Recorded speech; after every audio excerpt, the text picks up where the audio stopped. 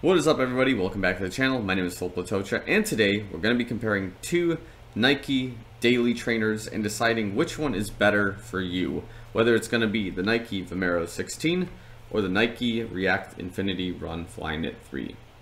Let's get into it. But before we get into it, make sure you like the video, subscribe to the channel if you're already subscribed and watching this content. Thanks so much. Love you guys a lot. Specs for both shoes respectively right here.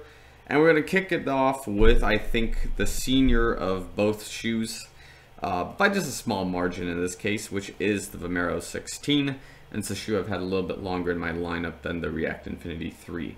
So, basic specs for this shoe, as you can probably already see, the shoe is running at about 10 ounces in size 8.5, which is like about 290 grams on average.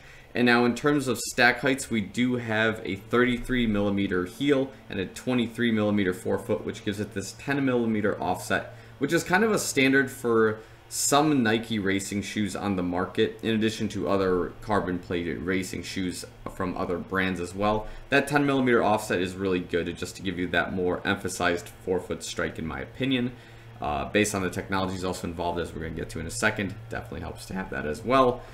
So let's roll into that stuff now. So with the foam discussion in regards, we have two different types of foams in this shoe. We do have this EVA foam that Nike's using, in addition to ZoomX, which is basically a lot more of a kind of a squishier, a lot more of a violent, more responsive foam used for faster paces.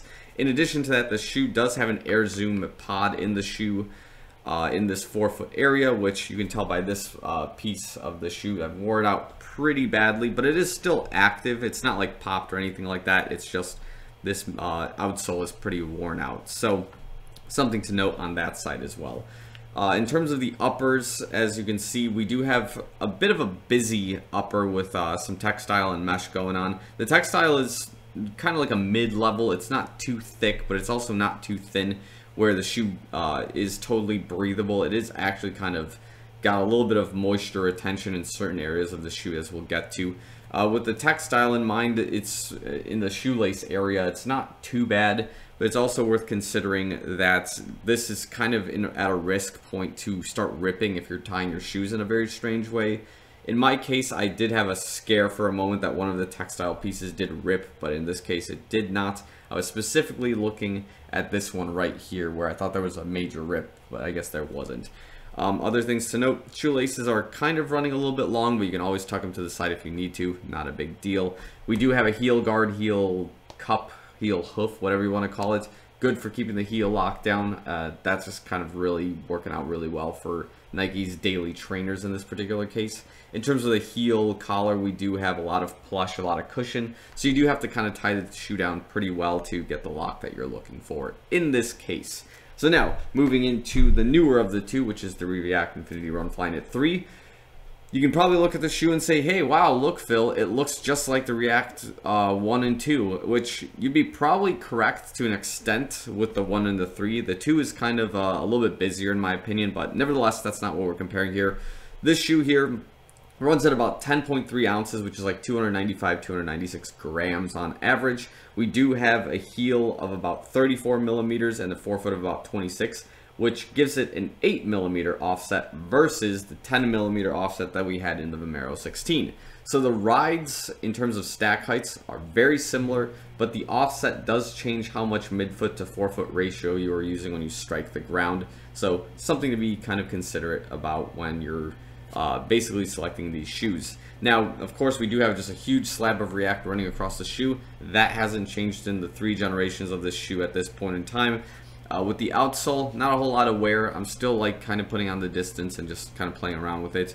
But it does have a nostalgic feeling to the 2020 version of the Infinity React 1 in this case. So, good stuff to note there. In terms of, I would say, the upper, it seems like it's a lot thicker than it used to be than like its previous models, which is kind of an interesting move by Nike. That would probably imply that if you do start like sweating in your feet or you start absorbing moisture in the shoe, it's going to retain in the shoe, which is kind of not what you're looking for. You want the shoe to be able to breathe, but you also want to find a fine balance between breathability and lockdown stability. So my guess here is that this shoe is definitely designed more for stability, recovery, and keeping your feet and your running gait as safe as possible. So I guess they put comfort above all else besides, you know, breathability and all that. So that's kind of what's going on. I guess this is a concern for runners, is this upper.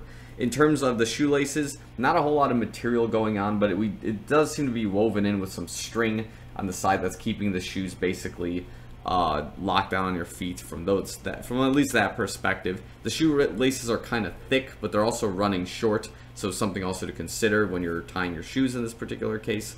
Just, yeah, something I noticed as I was going along. In our heel collar area, not as much material as there was in the Infinity React 2 in my opinion, but we do still have, of course, this heel guard, which is, again, good for keeping the heel locked down, and it's just nice and stable.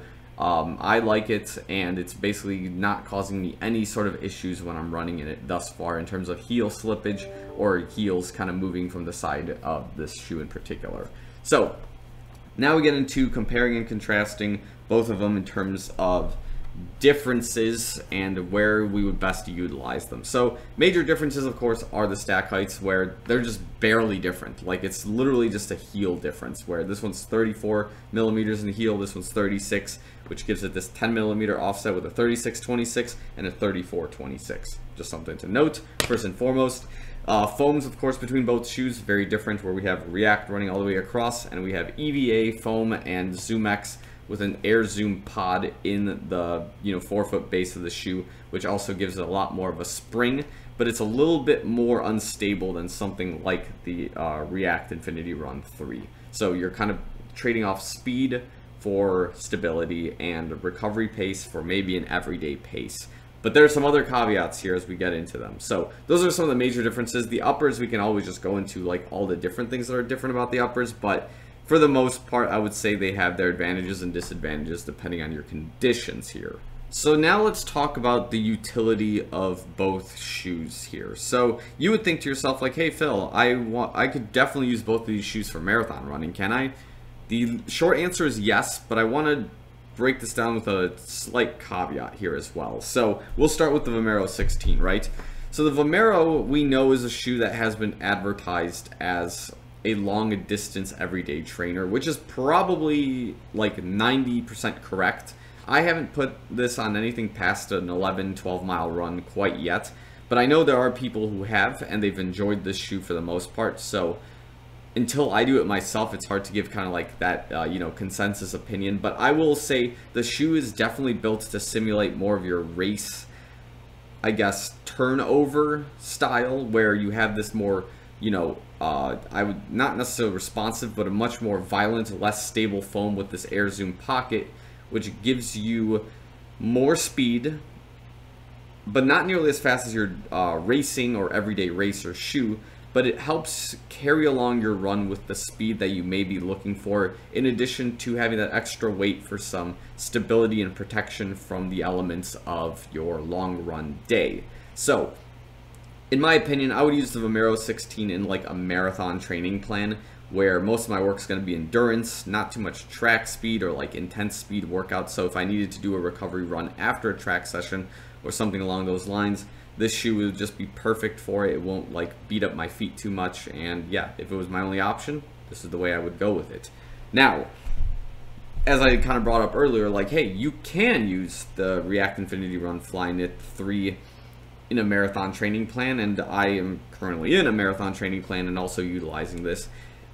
But I think the shoe also has a bit of a caveat in terms of where you can also utilize it as well. So what I'm saying here is, let's say you're part of a 5K, 10K, or even like half marathon training plan where you don't have nearly as much endurance work as you do like track or like speed workouts, something where you're just gonna be taking a massive pounding to the body on a more regular basis than something like a marathon training plan.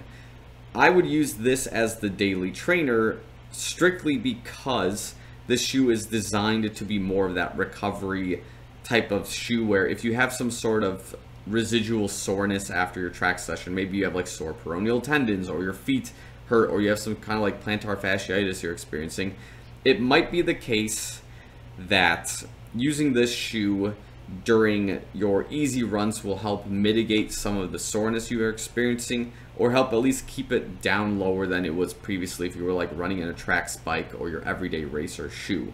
So my caveat here, of course, is that this is probably a good shoe that if the pendulum is swinging one way a lot with your speed workouts, this is a good shoe to bounce back to, where it's not going to be perhaps nearly as fast as like something like the Vomero 16, but you're going to have a really comfortable, stable ride in this shoe regardless. And that's probably what you would be looking for after something like a massive speed workout anyways. So that's kind of where I would caveat both of these shoes, is that in summary, this would be a good marathon everyday daily trainer in my opinion, and this would be good for a little bit more than just the marathon. It could be good for your faster racing training workouts, such as like the 5K, 10K, and even to half marathon. It's not to say you couldn't do this with the marathon at all. It's just I think the Vomero 16 would do it just a little bit better as your daily trainer for that kind of, you know, situation. So I think I'm going to end the video here. If you guys have any questions, comments, concerns that I may have not addressed in this video, or would like a comparison of these shoes in a different, I guess, context, whether it's like what type of training block should you use these in, but you want something other than like that, maybe like, hey, which one's better for triathlon or something along those lines, let me know in the comments below. If you want me to compare these shoes to other shoes I have in the lineup that I might not have already scheduled, throw them in there as well. I'm happy to do them as we get there. So I will leave the video here.